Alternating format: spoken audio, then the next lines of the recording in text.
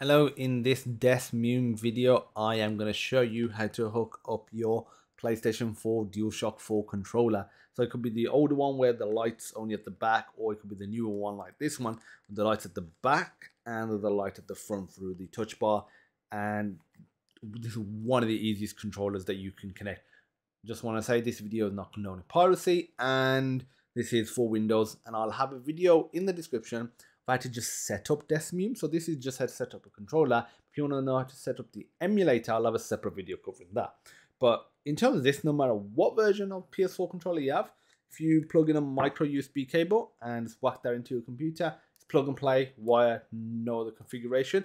If you want to do wireless, all you need is Bluetooth, so you can get a cheap Bluetooth dongle. If you've got a laptop, you probably already got it built in, and you're all good to go. So that is really good.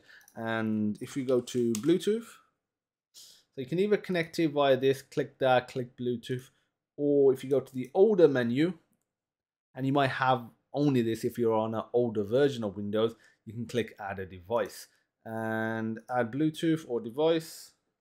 And now you got to put this into pairing mode. To do that, you press the share button and the PlayStation button at the same time, and this will start flashing. So I'm going to press them, the share and PlayStation button. The light will start flashing pretty fast. That's in pairing mode. Go to Bluetooth. You'll appear here as wireless controller. Click that.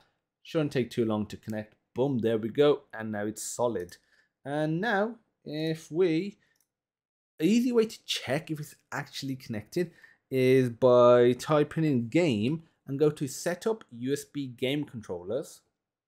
And in here, go to properties. If moving the analog sticks and pressing buttons triggers events here, it's great, fine, good to go. If not, just remove it from your Bluetooth settings. You can do that by, where is it? You can just do that, remove. And another tip, if you find it doesn't connect or doesn't work, right here, if you turn the controller around on the right hand side, so behind the left hand side from the front, there's a little hole.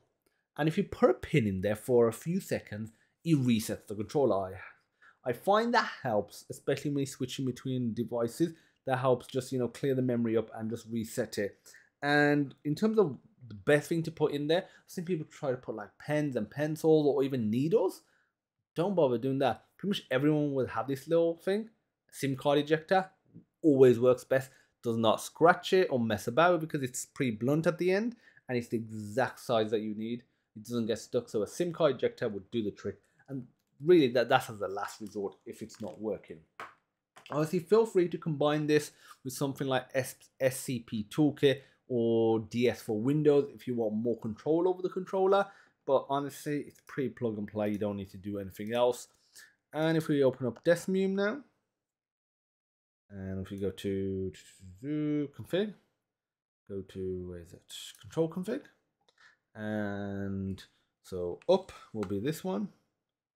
I mean, you're probably not going to see a change on here because they're already configured to my Xbox controller and they're pretty similar mapping. So if I press X, for example, you'll see button 1 there, and I had B as X there.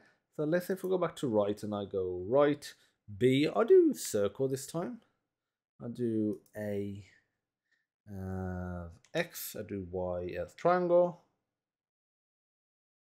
and I'll do X as square. Start as the option button, select as the share button, L, and left that'll be this one, and I'll just do, there you go. So that's all configured. Now if we click OK, let's run the recent ROM.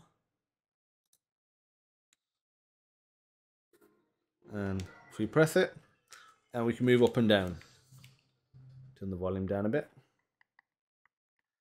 And if we go to options, click back, and that's it. Obviously, you can play whatever game you want. Let me know what game you're looking forward to play with this DS emulator. And I'm going to move on to some 3DS emulators now. I will eventually do DeSmuME and other emulator stuff on other platforms like Mac, Linux, to the Android port. I'll be doing all that stuff as well. So let me know if you have any requests, and I'll be showing you how to configure like an Xbox and PS4 controller. I'll concentrate on those two controller types. I find they're the most popular ones, and they're the ones that people mainly want. So let me know what you want. Let me know your feedback. And if you have any questions, feel free to post in the Discord group. There's a link in the description, and just post in one of the Emulator channels. And I look forward to seeing you in the next video. Bye bye.